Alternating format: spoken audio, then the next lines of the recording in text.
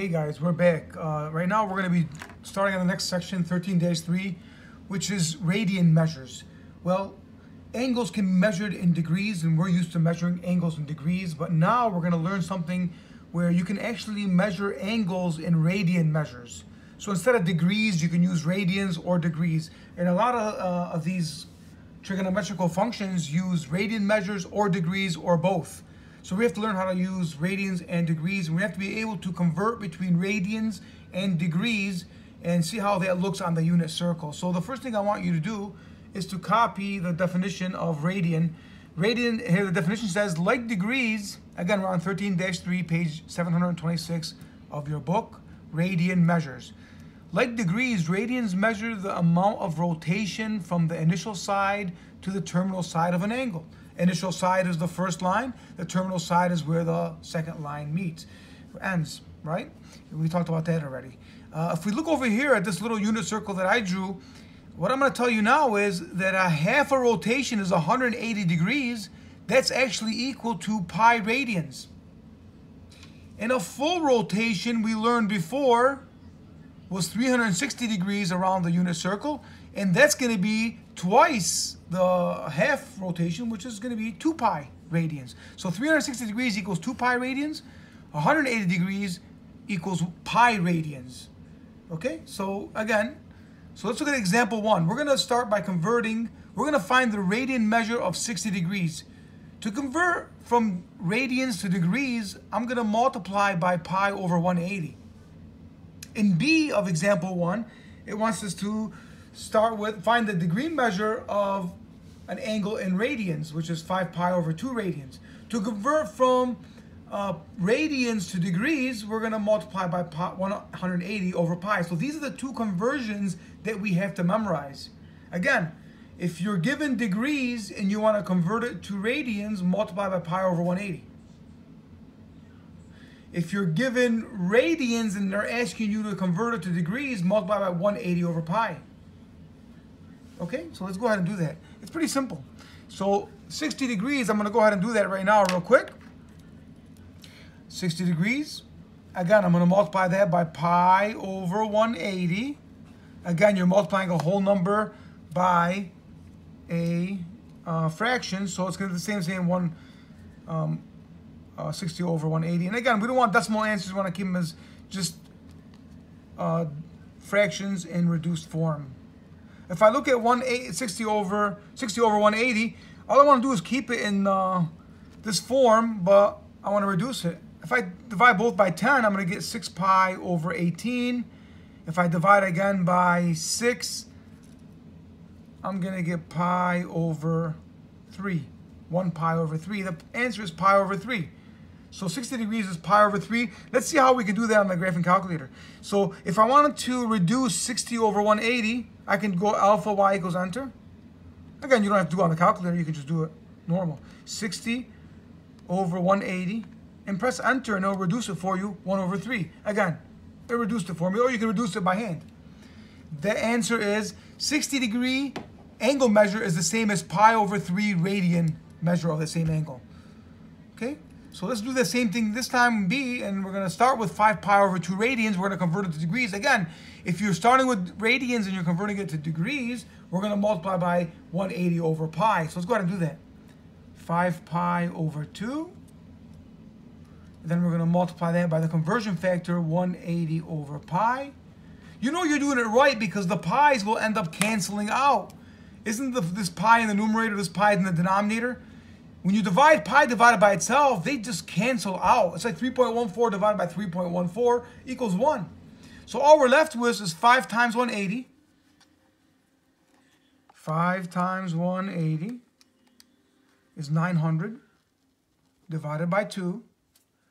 Divided by 2 equals 450. 450 degrees. The answer is 450 degrees. So 5 pi over 2 radians is 450 degrees. And remember I told you that 2 pi was equal to 360 degrees?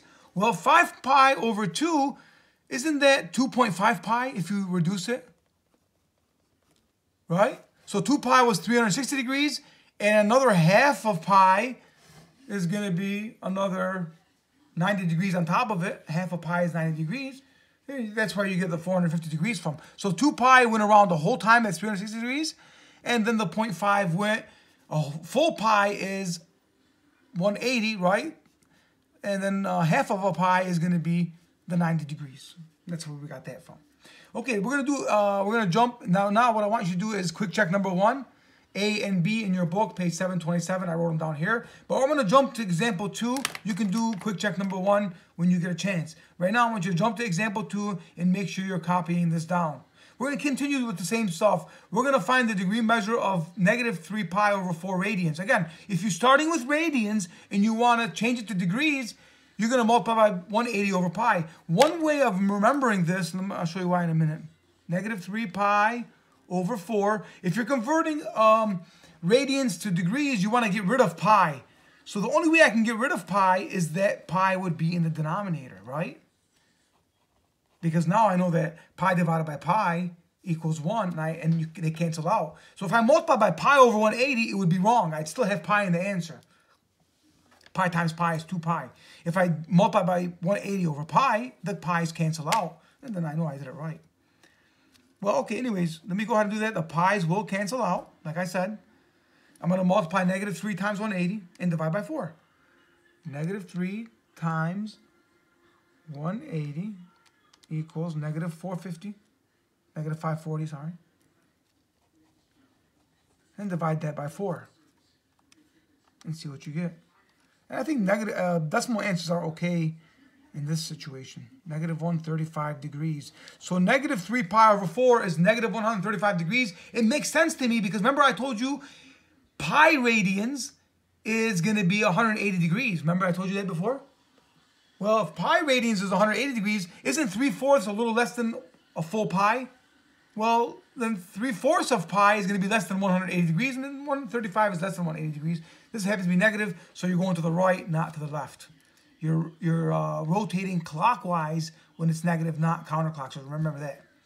Here I'm asking you in part B of example 2 to find the radian measure of 27 degrees. So if you're starting with degrees and you're changing it to radians, we're going to multiply by pi over 180. You have to just memorize these two, basically. So 27 degrees, I'm changing that to radians, therefore I have to multiply by pi over 180. Again, you have to memorize that.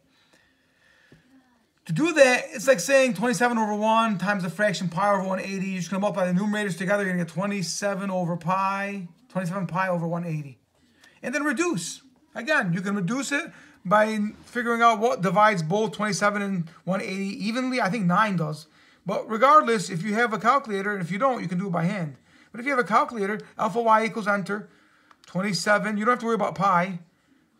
Put pi in the final answer, but 180, enter. I'm just reducing the fraction. It's 3 over 20. I want to keep it as the exact answer. I don't want to divide 3 divided by 20 and get a decimal answer. And then remember about pi. It's 3 pi over 20 radians is the answer. With radians, I don't want decimal answers. With degrees, it's okay to have decimal answers. Okay, now go ahead and do quick check number 2. I'm going to go ahead and do example 3. When you get a chance to do quick check number 2. Here's example 3 now. Example 3 is now, remember how we learned how to do finding the exact values of cosine and sine of degree measures? We're going to do the same exact thing using the unit circle, but this time we're going to use radian measures instead of degrees, which is kind of simple. Step 1 is go ahead and convert radians to degrees. Pi over 4 radians, what does that equal to? Well, pi over 4 equals how much degrees? I want that conversion factor. Remember the conversion factor? If I'm converting radians to degrees, I'm going to multiply by 180 over pi. And you remember, pi in the numerator, pi in the denominator will cancel out. All you're left with is 180 over pi. I'm sorry, over 4. Sorry, the pi is canceled out. Well, what's 180 divided by 4? And it's going to be 45. Yep, 45. Okay, so it's 45 degrees. Now that I know that pi over 4 is 45 degrees, all I got to do is find the cosine of 45 degrees and the sine of 45 degrees. And you remember how to do that? Well, you draw a unit circle and you find the angle measure of 45 degrees. Remember, that makes a special right triangle when you do that. And it happens to be a 45, 45, 90 right triangle. 45, 45, 90 triangle, which is a special right triangle, if you remember that. And you remember that the side lengths are square root of 2, are related by the square root of 2. Well, we do know that this is a unit circle, so the radius of the unit circle is 1. So the length from here to here happens to be 1. That's the hypotenuse, side opposite 90-degree angles. These two sides have to be 45, 45. Okay, so that's now it's a 45, 45, 90 triangle. The short legs are related by the square root of 2. Remember, since the hypotenuse is the longest side, if you're trying to find the shorter side, you divide by the square root of 2. So these side lengths are 1 over the square root of 2. Remember, you have to rationalize the denominator by multiplying top and bottom by the square root of 2. Remember that? You can't have square roots in the denominator. So I'm going to do that real quick to see what 1 over square root of 2 is. Well, it's going to be square root of 2 over square root of 2 times the square root of 2 is square root of 4, which equals 2. This is the answer. Well, the horizontal length is square root of 2 over 2. Isn't that the x-coordinate? Anything going left and right is the x-coordinate. This gives me the x-coordinate of this point. If the length from here to here is square root of 2 over 2, that means the coordinates of this point, the x-coordinate, is square root of 2 over 2. Well, the vertical length from here to here is the y-coordinate. The vertical length is 1 over square root of 2. We learned that that is equal to square root of 2 over 2. And the vertical length is square root of 2 over 2, which makes the y-coordinate square root of 2 over 2.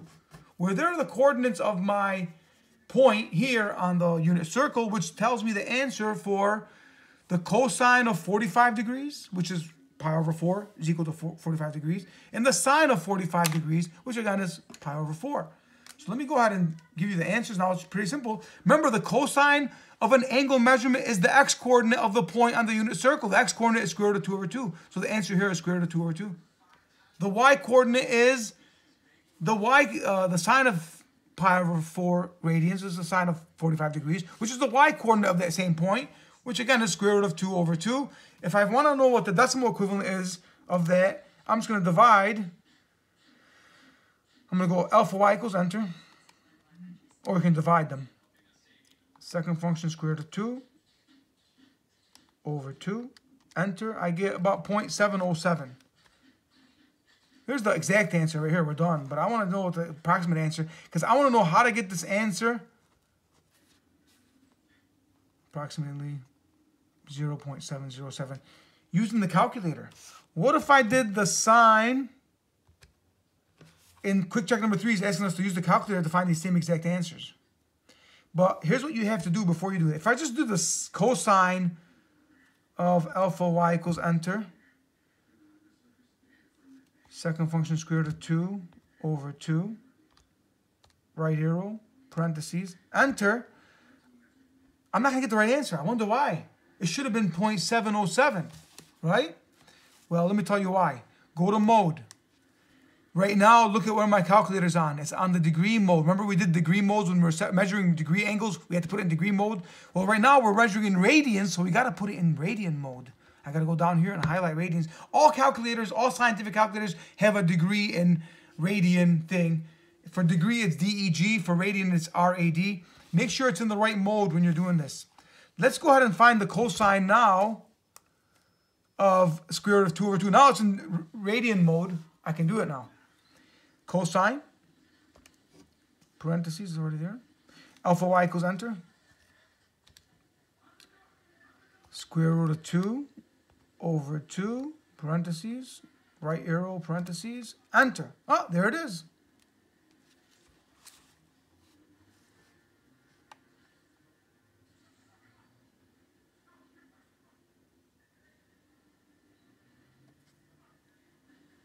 So what I want you to do is, I want you to go ahead and do quick check number 3. Why didn't I get the exact same answer? Let's find out.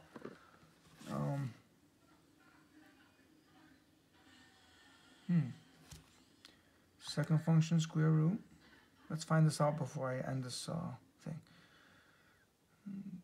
Square root of 2 divided by 2 equals 707. And what happened with the sign? Let's see this. The sine of pi over 4. That's the problem. I did the wrong answer. I should have did the sine of pi over 4. The cosine of pi over 4, I'm sorry. So let's go cosine. That was a mistake. Let's fix it. Cosine alpha y equals enter. Let's find pi. Second function, arrow over 4. That's what I was supposed to do. I made a mistake. The answer was square root of 2 over 2, not the cosine of square root of 2 over 2. Enter. There it is. That's more like it. So if I go back to degree measure, you're going to see that it's not going to be the same answer. Let me go back and redo that. So right now I'm going to go back to mode and go back to degree measure and see if I get the same answer. I'm going to put the calculator in degree mode and see if I get the same answer. So let's quit this. Now I'm in degree mode. Let's try the cosine of pi over 4. See, I made a mistake before. I shouldn't have did the cosine of pi over 4. Alpha y equals, oops, clear. Alpha y equals enter. Second function pi over 4. I bet you I won't get 707. If I do, there's a problem.